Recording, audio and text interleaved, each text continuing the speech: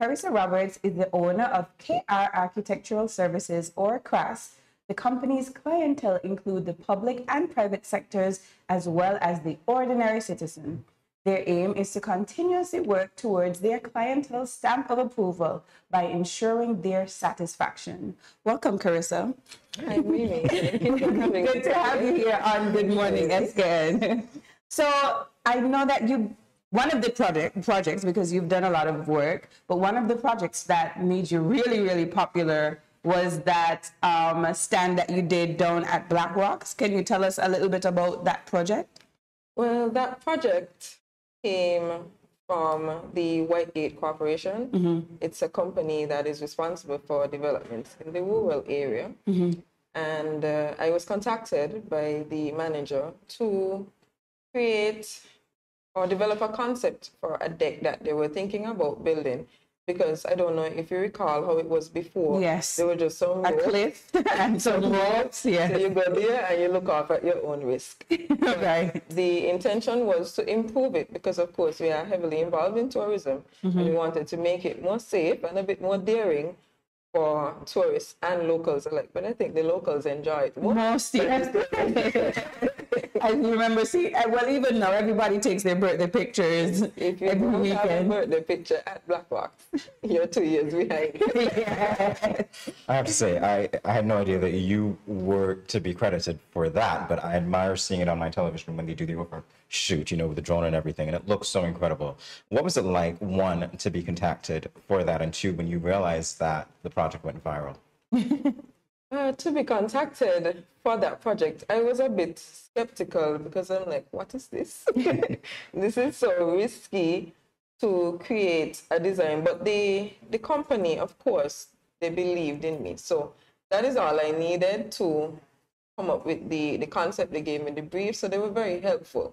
Because, you know, some persons, they might want something, but they have no idea what they want.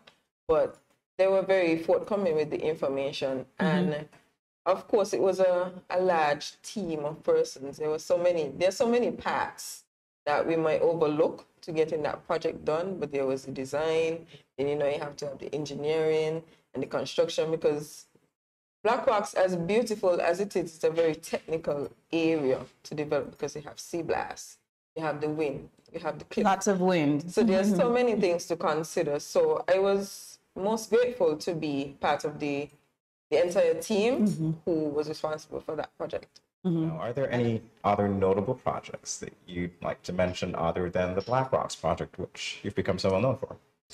Okay, so I did the signs to the housing development at Brotherson Estate. That's just in the Newton Ground area.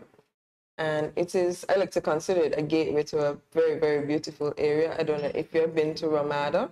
The view that you see from Ramada, looking off to Central Stations, you can also see that at Brotherson Estate. I think Brotherson Estate is a bit better because it's low. So it's very nice. I also did work for the Ministry of Environment, where they contacted me to construct a restroom facility, of course, with handicap accessibility. Wonderful. For tourists and locals who use the Wingfield Estate area. Most persons would know that's where Sky Safari is. Also did the remodeling of the public market, Basset Public Market meat section roof for that area. So I've done work on all aspects, and of course, my favorite, which is just houses. You can say just houses are not a big deal. So Kerissa, let's look at your training. Both your undergraduate and master degrees are in management. That's really interesting. And the latter is concentrated on project management. How has this led to your involvement in architecture? Well, my philosophy is that you have to have the technical capabilities along with the soft skills and the interpersonal skills. Because what I find is that you have to be well-rounded, especially in business. You can't just know about your area, otherwise, unfortunately, you'll get left behind. Correct. So I decided that I would not just focus on architecture I would focus on other fields because these, of course, will help me to manage my business better and, of course, expand the business. Because as time goes on, there are different aspects of the field. I like to call it the built environment because the whole big field. So let's say like project management, that is something that I have been interested in for a very long time. And it's something that I noticed that you have to do it every day. If you treat every situation like a project, you will always start and finish. So I wanted to be not just someone who is in the architecture field, but I wanted to be someone who is well-rounded. So if ever there's an opportunity outside of architecture, I can't say that as a young person, I cannot take that opportunity because I don't know anything about it. It is very detrimental to yourself to not know something about something else.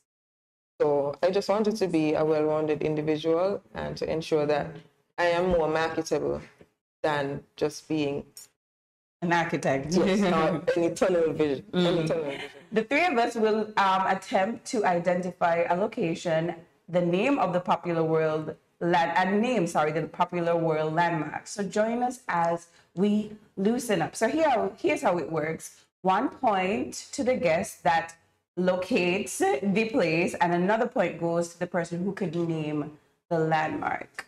So I hope these are not difficult. Oh, man. The Leaning Tower of Pisa in in Europe. In Italy. Europe is in Italy. Italy is in Europe. I'm sorry. Name the country. Okay, fine, fair enough. All right, so, I'll get the second one. All right. So I snuck in a point there. All right. Okay, that's fine. All right, the Sydney Opera House in Sydney, Australia. Kerissa, you're up. No pressure. That's the Big Ben in London. This is not as easy as I thought. I don't know where that is. I don't know the name of that.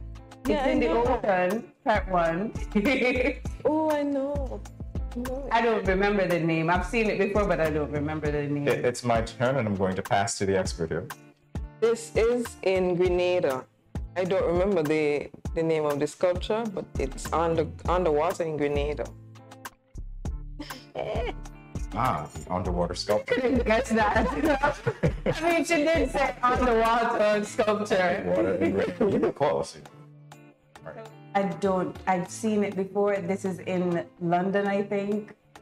In the UK somewhere, I don't know what the name is. I'm going to hazard a guess and say it's in France, but I do not remember the name of the... This is the pyramid in Paris, France. Good name. The Louvre. Oh, Louvre. Oh my God. Yeah. It looks like a pyramid. It does. I mean, yeah. This is the Martin Luther King. This is the Martin Luther King statue park. I don't know where it is. Can I guess Washington? It's not in Washington. Can I guess Washington? That's fine. Okay, that's my guess. Yeah. And I was way behind. Let's go. Ooh. Oh, this is so very interesting. I feel like I should know where this is. Yeah, I'm gonna be very general here. Is this in Mexico? No idea. Okay, it's not in Mexico. I don't know what it is. We're passing to Kerissa. It almost looks like the Christ the Redeemer area, but it's not that. I'm not sure. You're thinking Brazil, right? Brazil? The mountain area looks like Oh. that. Yeah. Ah, okay. Let's just pretend, yeah, we knew that one. I This know, looks right? like the Great Wall of China in China. Whatever gave you that idea. A wild guess. Wild guess. Seen this one before. I don't know the name though. I This is don't so know where very it is. interesting. I'm just going to pretend that I know the location because I have no idea. It's South Africa. So The name? I don't know the name. No. This is in New York? I don't know. I've never seen this one. Oh, wow. How did you miss that one? Oh, wow. Do you hear the sound effects in the studio, by the way? My Caribbean card just got revoked. Wow. Your Yui card got me by both of you. Never. This looks like a Mayan temple in Mexico. You're asking for the name. Oh, temple. Oh. Yeah. How do we even How do we pronounce that? Okay. It is a Mayan temple though. Okay. Come on. We've all been there. Come on. It's Taj Mahal and it's Yes. Bucket list. We were talking about bucket list the other day. That's on my bucket. I feel like you know what this is. Yeah.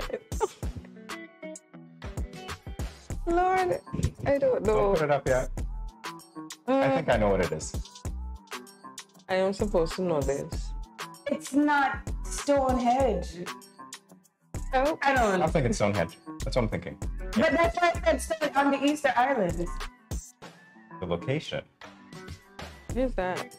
We don't know. I'm learning. I'm not assuming Mimi's guess. I really don't know where it is. England. Stonehenge, England, yes. All Why don't we right. just go ahead and say I'm it? gonna be like the people at Carnival at Queen shows. They cheat. Alrighty, so apparently, yeah, we have to double everything because we gave, right, the location, 1 point for the location, 1 point for the name. So, here we go with those scores. I have 8 points. Thank you. And Jamie Jamie has is 6 points and Kerissa has 4 points. the cheat. Well, you see, I said nothing at all. Nothing at all. Jamie's accustomed to being second place. They say 1,000 Frenchmen can't be wrong. I said nothing at all. That's what it is.